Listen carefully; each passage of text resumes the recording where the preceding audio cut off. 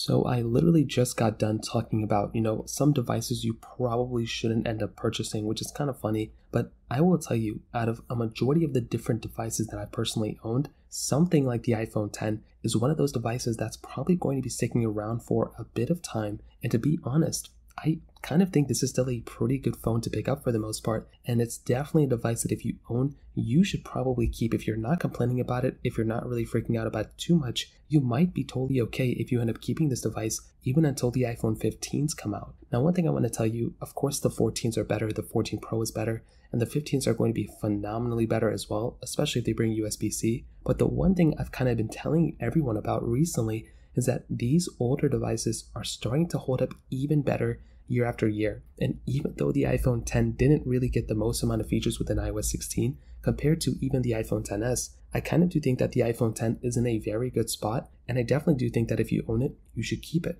Now, we all know the body and the gesture-based design and the cameras and everything like that, but one thing I've been kind of noticing, especially with the devices like the 14 Pro and iPhone 14, when I go ahead and compare the iPhone 10 to something like the iPhone 14, I am shocked to see how great of a quality just the iPhone 10 is still being so many years later. It's actually pretty insane to me when I look at a device like the iPhone 10, how good this thing is still holding up. In the speed department, especially in the smoothness department, the iPhone 10's display, as well as the smoothness factor between them, still holds up very, very well. Those types of things are the main reasons why I will pick up a phone like an iPhone SE 3 or an iPhone SE 2 or an iPhone 8 and think to myself that this phone is just not as good as something like an iPhone 14. And I would almost recommend people to go from an iPhone SE 3 to an iPhone 14, but I wouldn't really recommend people from an iPhone 10 to go up to an iPhone 14 if they're not really complaining about it. If you're not complaining about the SE3 either, like it's not a big deal, but I would be more inclined if I had an iPhone SE3 to go up to a 14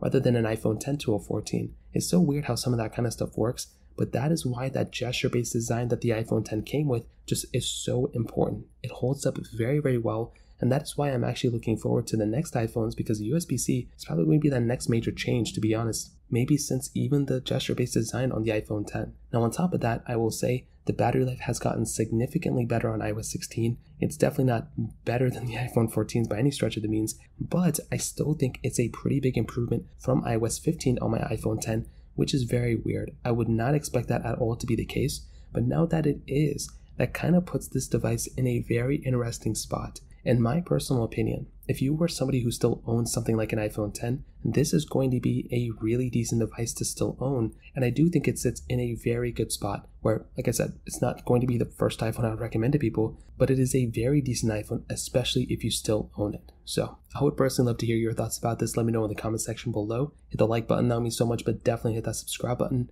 More importantly than everything else, I love every single one of you guys. Hopefully I'll catch you guys in the next video. Peace out till then.